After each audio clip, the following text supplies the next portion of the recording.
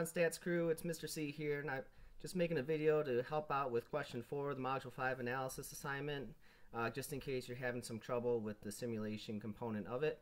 But before I do that, I just want to apologize in advance. My kids are playing in the room right above mine, so if you hear any background noise, that's probably them just being #cray. So just bear with me. Thank you in advance. Okay, so I'm going to show you how to, first of all, generate some random numbers and some of the other things that are required in the Excel program for you to do this analysis. So what I'm going to do is go to Blackboard, the Technology Corner link. We want to go to Module 2, and I'm going to scroll down and copy this formula. Now I'm going to go back into Excel, and in the formula bar here I'm going to paste it, and then I'm going to change this 10. The problem that I'm basing this video on wants me to generate random numbers between 1 and 1931. So what I'm going to do is change this 10 to 1931 or 1931. Go ahead and press enter. Of course you want to use your prescribed maximum random number, but once you have that tweaked, you can press enter, and then what you'll do is highlight that cell, and also in your problem it should tell you to drag your formula down to a specific value. For me, the specific value is 3,186.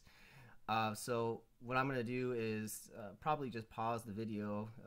I know it'll probably be painstaking to watch me drag it down that far, but I'm going to pause the video and then just drag it down, and then I'll pick back up from that point on. So see you in a sec.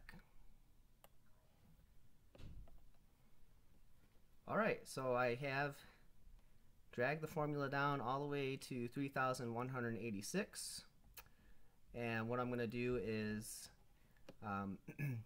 scroll back. Actually, you know, I'm going to highlight that just by clicking into it, and now what we're going to do is go to the very bottom right corner where you kind of see that little green box there.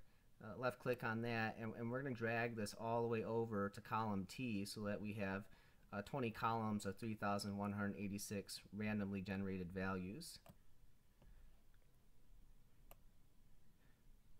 So this is done it in a lickety split, and what I'd like to do is copy all these values and insert them into a second sheet in Excel by virtue of the paste values option. That way they don't keep changing up on us. So what I'm going to do is just click on the copy icon, and then down here I'm going to add a sheet 2, and then I'll go up to the paste drop down menu and select paste values, and there we have it. Those are all the values from sheet 1, and they're not going to be changing on us, so they're static. What you want to do here is from here on is just sort each of these columns from smallest to largest. I typically do it individually.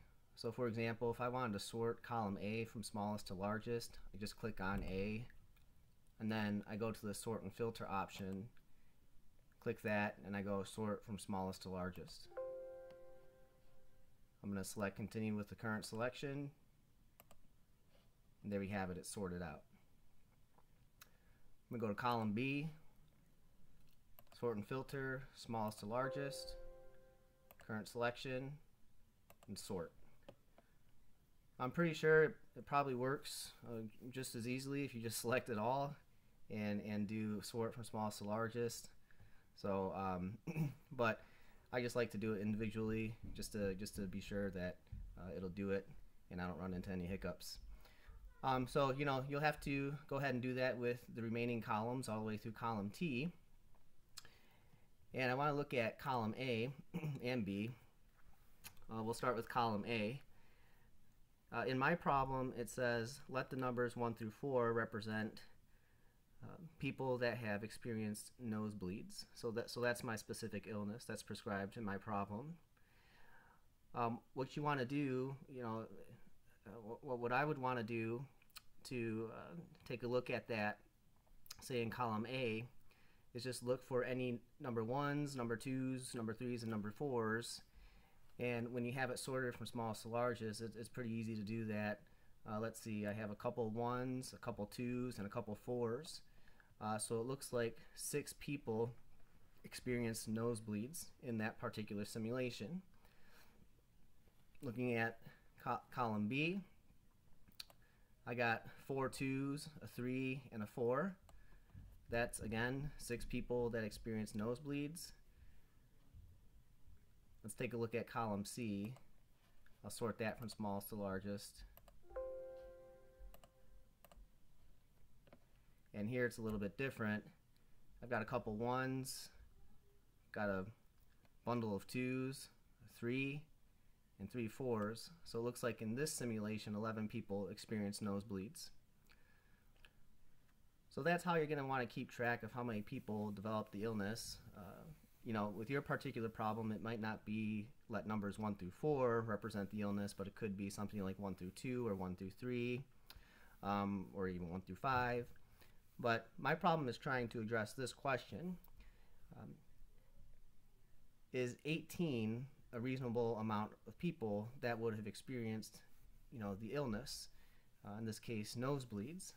And what I'm trying to do in a problem such as this is, after I sorted all my columns and counted all the number of people that represent nosebleeds, is try to see if 18 is an easily attainable number, just based on doing this simulation. It's kind of like, is it likely for 18 people to develop nosebleeds just by random chance? That's kind of the idea here.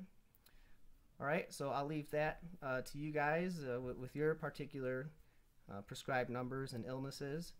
Hopefully you found this video helpful. If you have any questions about it whatsoever, feel free to let me know. Otherwise, thanks for watching, and you guys have a great rest of your day. Thank you.